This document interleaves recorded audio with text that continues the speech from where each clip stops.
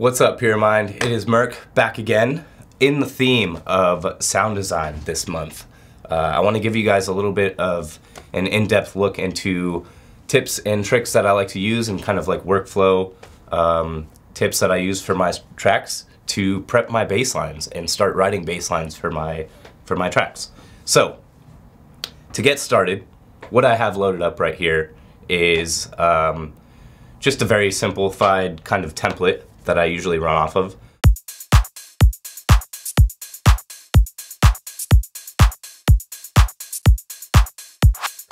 So extremely simple, straightforward, but that's what we want because we want to focus on the bass line.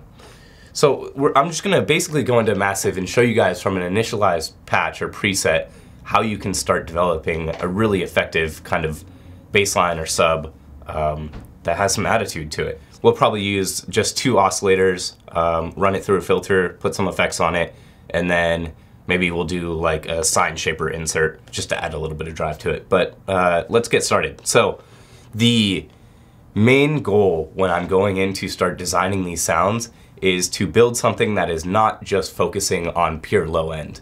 And usually when people are just starting out, that's what they tend to do, is they hear a lot of like, you know, okay, if you're making a bass line or some kind of sub bass, you need a pure sine wave. And that definitely is true, and you can do it that way. But if you add a couple more layers, you can start to bring out some of that mid-range that's really gonna help the bass cut through the mix and kind of shine through the rest of the song, as opposed to kind of just covering the very sub frequencies and kind of getting lost. I'm gonna leave the first one where it's at, and then I'm gonna go to the second oscillator, and I will make this our sine wave. So I'm gonna go to sine square. I will leave the wavetable position all the way on the sine. I'm gonna bring them down an octave just because, you know, we're playing with sub frequencies, so we don't wanna have to take the MIDI too low. So I'm just gonna start playing this. And then I'm gonna bring in the sine. And I'm actually going to basically make like the sine the main layer, and I'm just going to use the first oscillator, which is going to be mostly a square in this case, as the kind of texture. So I'm going to bring up the sine all the way, and then let me turn down the square. Okay, so that's pretty good for now. Now I'm going to start kind of going through some steps to beef it up a little bit and add some character to it. So I'm going to go over to our first effects unit, and I'm just gonna put on a classic tube just to add a little bit of drive and kind of depth to it. And then what I'm also gonna do on the second one is a dimension expander. I use dimension expander all the time. It really helps kind of widen things up. You don't always want that with a bass because the bass is usually gonna be monophonic and it's probably gonna be sitting right down the middle. So if you spread it too much, you can start to kind of take some of the power away from it and some of the drive, but use it sparingly and it will really help kind of widen things up. So I have a MIDI clip in here that's playing a very simple sequence. I just want to solo that MIDI clip, and I'm just going to let it play through that sequence and then kind of do the sound design as it's playing back. So I'm going to solo that. Here's our selection. So I have the 2 oscillators, one slight square with a little bit of a saw in it, and then the second one is going to be our low end, the sine wave. I'm going to route both of these oscillators to filter 1, just so we can put a low pass on there. Maybe we can automate that or get to that in another part. So right now if I play it, you should barely be able to hear the top end because we're cutting it off with a low pass filter, right? I'm going to add a little bit of resonance on there. There we go, we can hear it starting to come through when we open up the cutoff. So now what I'm gonna do next is something that's used usually for, this is like a trick you would use to kind of make an 808 from scratch. What you may notice about a lot of 808s is that it's not just about the low end and kind of like a big boomy sub, it's also about the impact of the sub. And so instead of kind of just rolling in, which can work and definitely like provides enough low end, but I'm gonna do another step so that the one of the main oscillators kind of has impact when it first hits, and it's I'm gonna do it to the sine because that's our main layer. If I go to the first envelope inside of Ableton, I'm just gonna use this to kind of shape how we want the pitch adjustment to move over time. So I'm gonna make it kind of a really fast, as if you were shaping some kind of pluck or something. Bring down the level. And then I'm gonna take this envelope now that we've set it up, and I'm gonna assign it to control the pitch of our main bass layer. And you could do it to both, you can kind of experiment, but let's just see how this sounds. So to route it, I'm just gonna drag from our envelope 1 to the pitch control on oscillator 2. And then what I want it to do is pitch down really quickly so we get that impact. So let's try like 3 octaves and just see how this sounds.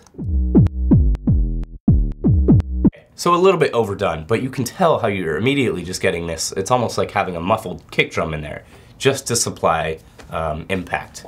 Okay, so let's kind of just finesse the first envelope now.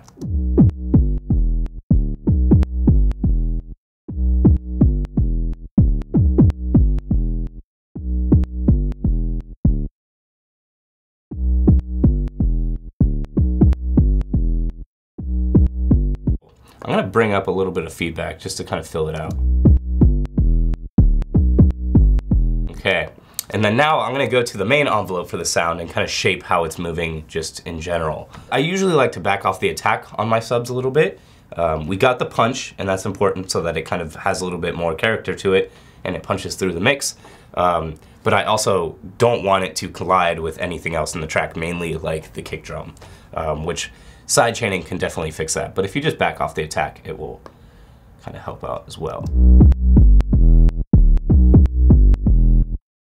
Okay, let me bring this down a little bit.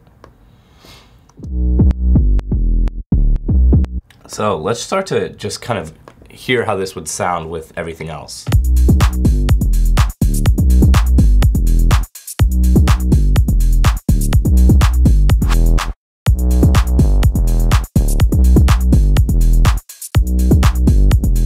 Okay, so it sounds good for now. I'm going to take the first envelope and also apply it to the filter and just see what we can do if we can get the filter to kind of open at the same time that pitch cutoff is happening, or the pitch bend.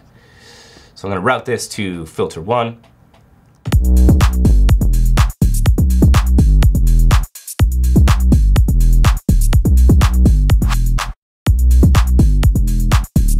So that's pretty good. I'm noticing I'm clipping a little bit, so you always want to watch out for that.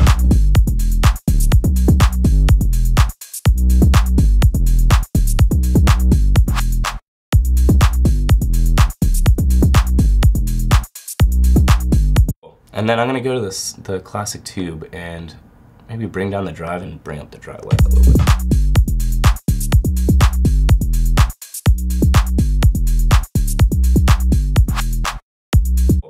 All right, so it's pretty good for now. I'm gonna try one more thing, like I said before. The sine shaper is really good for creating these subs if you want to add a little bit more of those like higher harmonics and kind of push the sound. You have this really nice sine shaper with the drive control.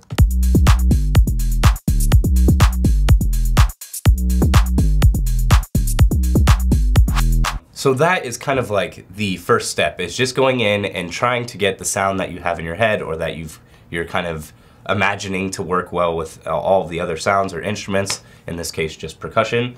You just got to go in there and kind of try to imagine what you want and put it out at least as close as possible for now. I mean, we haven't even done any processing.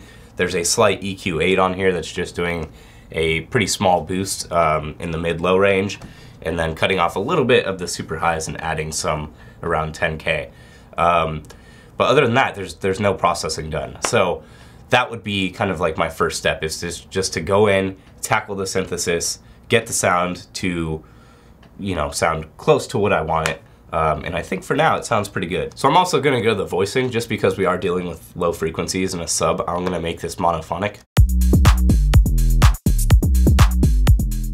If you're a music producer, subscribe to our channel and stay up to date on the latest Pyramind tutorial videos, track breakdowns, elite sessions, and more.